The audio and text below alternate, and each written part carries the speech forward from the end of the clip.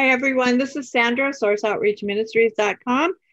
And we're currently under org until I can get that straightened out. But thank you for coming today to our next lesson in the Jesus Calling book that we're following by Sarah Young. We're using this as in conjunction with the Bible, because she set it up very nicely with her words in the story of this is like a daily devotional. And then she puts the scriptures to follow. So it's a nice way that we can teach. And we have Minister Love here today too, representing Block Who Ministries and mybibleregistration.com. And we also have lessons on that for you too, 42 lessons. And so we'll just get started today. Just thank you for being here. And today, lesson 22, it's because I have to strive to trust Jesus.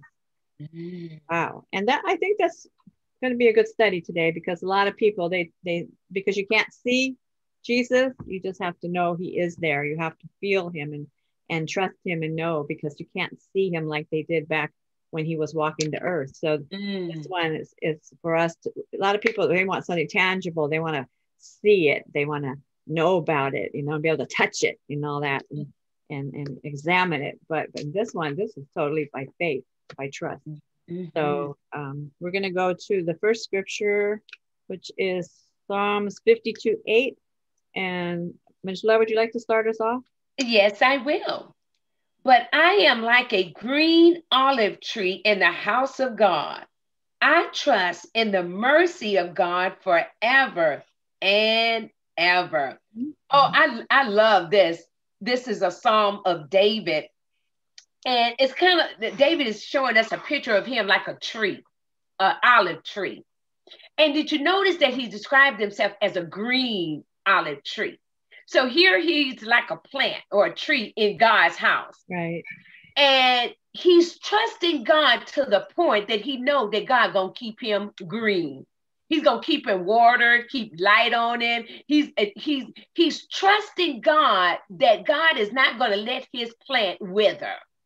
He know that God, when that plant wake up in the morning as an olive tree, he's gonna have some pretty green leaves. They're not gonna be brown. Why? Because he's trusting God to take care of him. That's how I'm seeing this here. And that's how we gotta be. If we're planted in God's house, if we're planted in this word, we gotta know without a shadow of a doubt that he's gonna take care of us. That's why we can trust him. That's for sure. And it also says too, he trusts in the mercy of God, because God gives us mercy. He gives us grace. He gives us so many other factors that develop us so that we could trust him.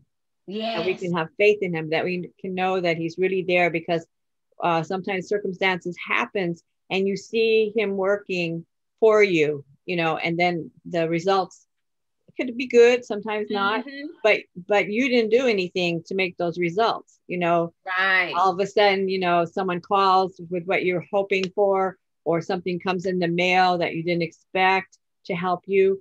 And so this is like, they work behind the scenes for us. And sometimes at night, the Holy Spirit will wake you up at 3 in the morning or 2 in the morning, because that's kind of when they're out there. They say that the enemies are sleeping, that the demons are sleeping. So that's when God is out there talking with his people.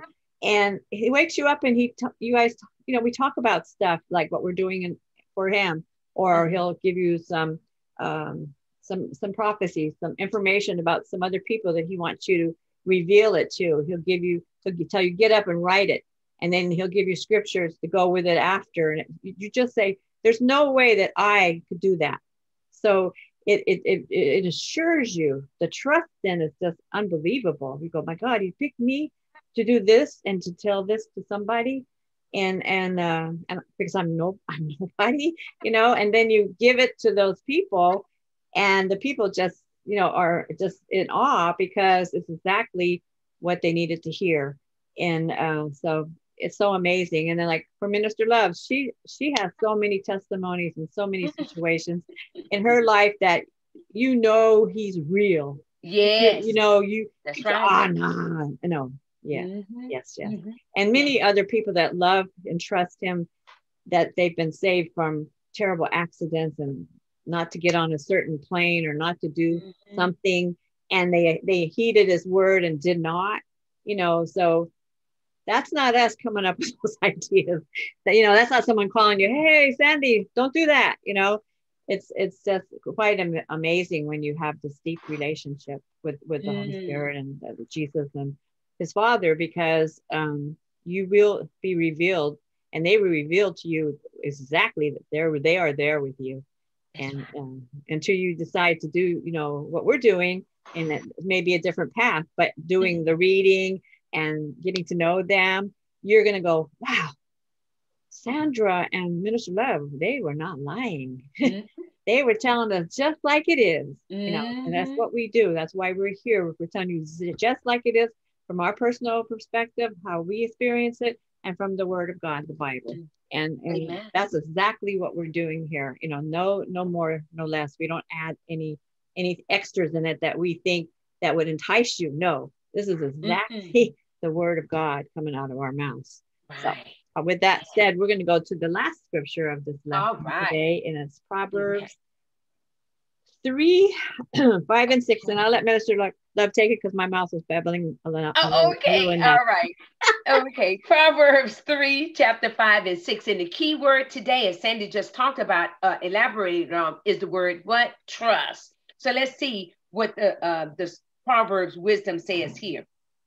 It reads, trust in the Lord with all thine heart, and lean not unto thy own understanding. In all thy ways acknowledge him, and he shall what? Direct thy paths. Ain't that what we just saw in that scripture before, where it says that man devises his own way, but the Lord will direct his steps? So here it is. I love what the scripture did there. Right away, it told us who to trust in. It didn't say trust in your money. It didn't say trust in man, woman, social media, this ideology, or this church or that church. It said trust in the Lord. And I love what the Solomon does here. That if you're going to trust in someone, and God especially, you got to do it with all of your heart. All of your heart. If you're going to get the benefits and the blessings of God, then you got to trust him all the way. In other words, you got to trust everything from Genesis to Revelation with all of your heart. Believe even the good and the bad that's in this book, you still got to trust that God going to bring it out for the good. That is it. So true. And that's our lesson for today. So I hope that this really inspires you to start reading your Bible. And we have a great website that can help you with that. Minister Love, tell them about the website we've made. Oh, yes, we got a new one this year, blackhoopministries.com. Over there in that website, we're talking about Jesus genealogy. Who is in Jesus genealogy? And then we have mybibleregistration.com, where we're dealing with the question, why should I study my Bible? So great lessons as you're getting here at sourceoutreachministries.com. We got those two websites as well. Thank you, Sister Sandy. All right. Thank you for being with us today. And next week, come back for another great lesson. God bless. God bless.